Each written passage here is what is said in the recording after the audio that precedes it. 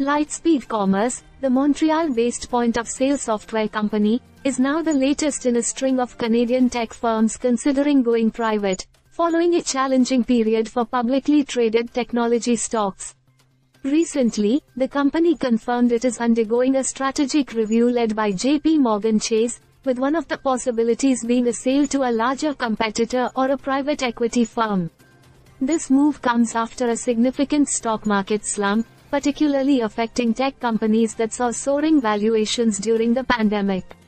Despite its growth in recent years, Lightspeed has faced difficulties in turning profitability, even though it has made strides in increasing its adjusted operating income, a measure that analysts often track closely.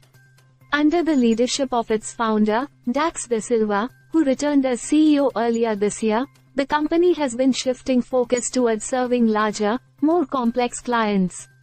This shift has resulted in shedding smaller clients, leading to a drop in subscription revenue. However, the strategic direction has not always instilled confidence in investors, contributing to the company's declining stock price. Lightspeed went public in 2019 with an initial share price of $16 and briefly soared to $150 a share in 2021 during the peak of investor excitement for tech stocks.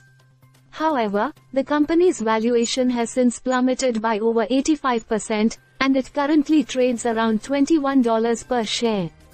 Despite this, news of a possible sale has caused a slight resurgence, with shares spiking 13% following the report. The tech sector's downturn has led several Canadian companies like Lightspeed to explore privatization.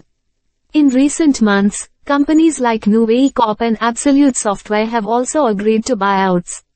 The potential sale of Lightspeed reflects a broader trend of tech companies opting to go private as public market valuations remain depressed.